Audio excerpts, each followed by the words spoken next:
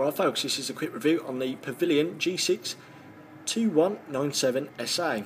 So as you can see on the spec sheet, it comes with a 3rd generation Overbridge Intel Core i5, clocked at 2.5 GHz, with a 15.6 HD BrightView LED display, 500GB hard drive and 4GB of DDR3 RAM, along with your LAN, your DVD Optical drive and Windows 7 Home Premium. This I have unboxed for you already, so that's obviously your box. Over here you've got your battery, your power brick, UK mainly but obviously varies to country, the styrofoam which keeps the laptop in play, and here is the laptop itself in black. So as you can see, HP have done quite a nice design, which is a change for HP.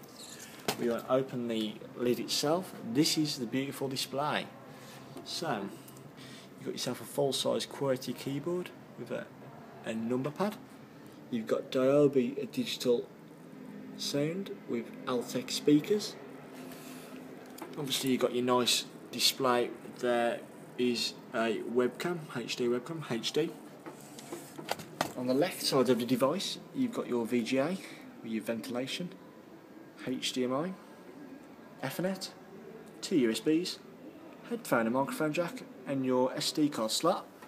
On the front there is no ports or input lights there. On this side you've got your DVD drive and CD drive, along with, for some reason, there's your indicator lights on the right hand side with one USB 2, your input for your power with an LED light next to it, and your Kensington lock. Now we've been using this laptop for a while now and we do really like it.